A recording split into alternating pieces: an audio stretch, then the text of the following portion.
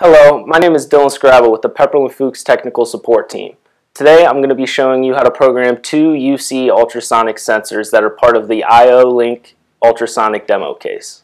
I'll be showing you how to program a UC2000 with discrete outputs. You can see the push buttons right here. And I'll also be showing you how to program a UC500 with the push buttons right here and here. These programming steps are actually identical. So I'll only be programming the UC2000 with discrete outputs, but if you wanted to program the UC500, you would follow the same steps. As I stated earlier, this UC2000 has two push buttons. T1 sets the first output, T2 sets the second output. For the sake of this video, I'm going to program the outputs to be identical. So to set the near switch point, hold T1 for 2 seconds. You'll see the lights flash. Take your target, set it at the set point you want.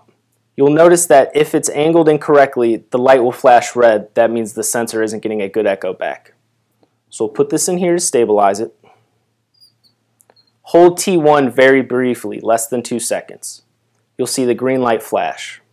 We'll do the same exact thing with T2. Hold it, lights will flash, push it very briefly, and the green light will flash again. Both set points are now set. So now we're going to set the far switch point. Hold T1 for 2 seconds. The lights will flash again.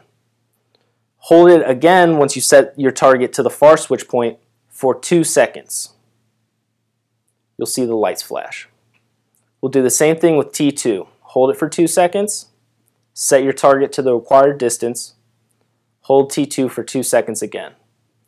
Both switch points are now set. When I move the target, you'll notice that all orange lights turn off.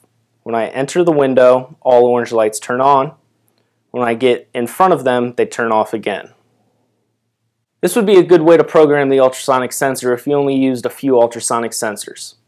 For window mode, which we set up, would be a good use if you wanted to shoot across a conveyor belt and only see what was in the conveyor, not what was after it, not what was before it. Single switch point mode would be useful if targets were coming directly at the ultrasonic sensor. This concludes our demonstration. Thank you for watching. If you have any questions, please feel free to contact us or comment on the video below. Also, please remember to like and share our video as well as subscribing to our YouTube channel for continued updates. Thank you and have a nice day.